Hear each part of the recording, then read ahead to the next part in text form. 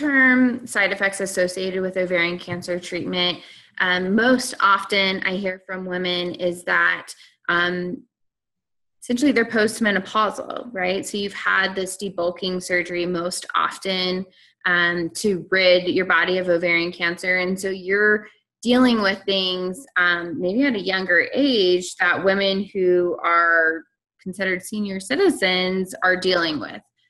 So that can be osteoporosis, it can be pain.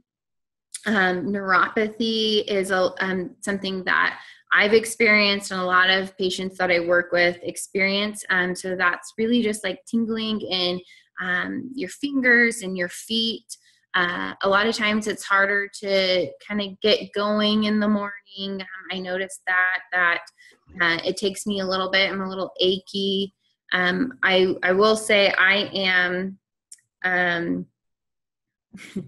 how far am I out of treatment? I finished chemo in April 2014. So I'm just over 2 years out of treatment. And so my neuropathy has gotten better.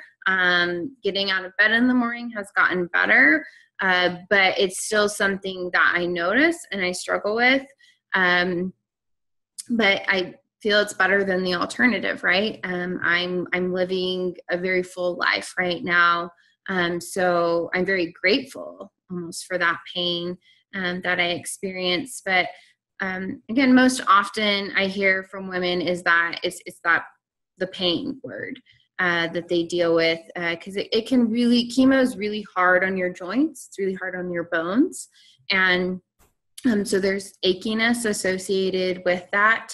I would say that maybe my stamina isn't as great as it used to be, but I try to supplement that with eating healthy and working out and trying to really listen to my body and resting when I need to rest.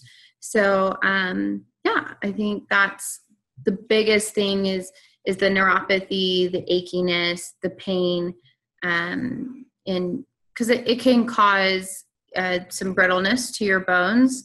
And again, that could be the chemotherapy or that could be associated with being postmenopausal as a woman. So, I think that's the biggest thing. I hear a lot of patients report people have heard the term chemo brain. I believe that's a really real thing. It's something that I personally experienced. And most often that manifests in just not being able to think of a word. I will know the word, I'll be on the tip of my tongue, I'll want to say it, but I just can't think of what is that word. And so again, I supplement that by trying to read a lot. And I think that's helped me a lot in just kind of being cognizant of it. I do take a supplement for brain health, for brain support. That is blanking on me. I'm going to have to do a yes on this and go get my supplement and tell you what that is. Yes. So I do take a supplement for brain health, for brain support, turmeric, CQ10. That seems to have really helped me with my recall in words. And again, I think reading and just working your brain and your mind helps. And it gets better as the chemo, leaves your body. It helps, right? And then it gets better.